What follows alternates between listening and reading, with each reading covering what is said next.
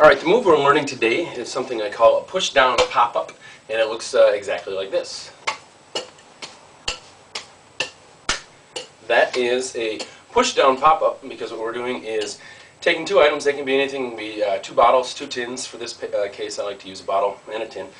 I take them and I have them crossed over arms, and I push down with one as I pop up with the other one.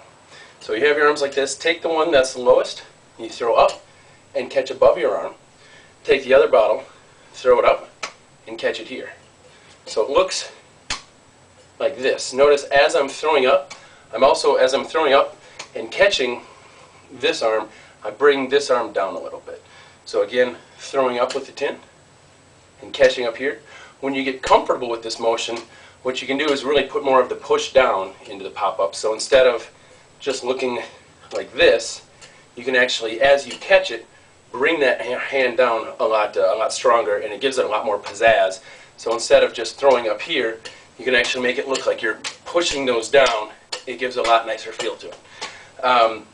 Thing to keep in mind is when you have the bottle here, especially if you're using two bottles or one bottle, make sure it's not sideways, and it looks like it is a little bit. You do want to keep that at an angle though, so that you're not spilling. You want to make sure that depending on how much liquor you have in the bottle, it's not going to spill out. So that is the push down, pop up. Have fun.